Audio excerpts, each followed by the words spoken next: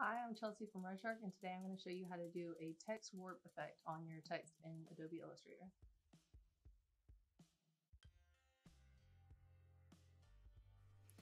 Okay, so I'm going to be showing you how to make this text warp effect in Adobe Illustrator. And if you want to follow along with this tutorial, just go download our Illustrator working file, and you can do these steps while you're watching the video. So, we're going to come over here. We have our text already in right here. And the first thing you're going to do is draw a shape, or if you have this file, just pull down the shape we're using. And we're going to be using a circle. You can use any shape. It's just if you want the end words to kind of circle around, obviously using a circle is going to be easier. So we have our circle. We're going to grab the knife tool and section this out.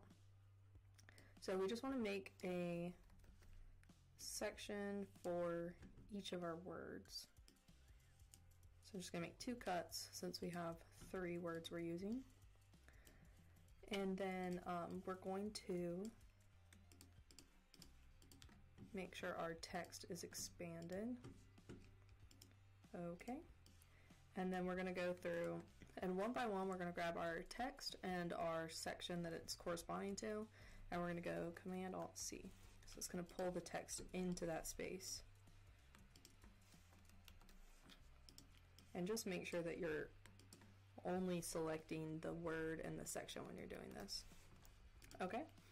So now we have it like this, and if you hadn't already ungrouped your words before you did this, you might need to ungroup them now to edit this. We're just going to add a little bit of space here because we're going to be adding color change in the back, and if the words are too close together, you're not going to be able to see it that well. Okay? It doesn't need that much space, just enough that we can see it. Like, you can see over here. You wouldn't be able to see this if this word was pulled up right to the bottom of the A. Okay, so now that we have them spaced out a little bit, we're going to grab them again and regroup them. And then what we're going to do is, you could have already done this, but I'm just going to go ahead and make sure that I've expanded these again. And then we're going to copy this, and we're going to paste it in place, and with that new copy we're going to scale it down. So that's a pretty good size. I just scaled it like 20%. It just depends on how stretched you want it to look. So then we're going to change that color, and I actually already have, I'm just going to sample this color up here. This is just the same color as my background because I want it to look like the text is coming out of the background.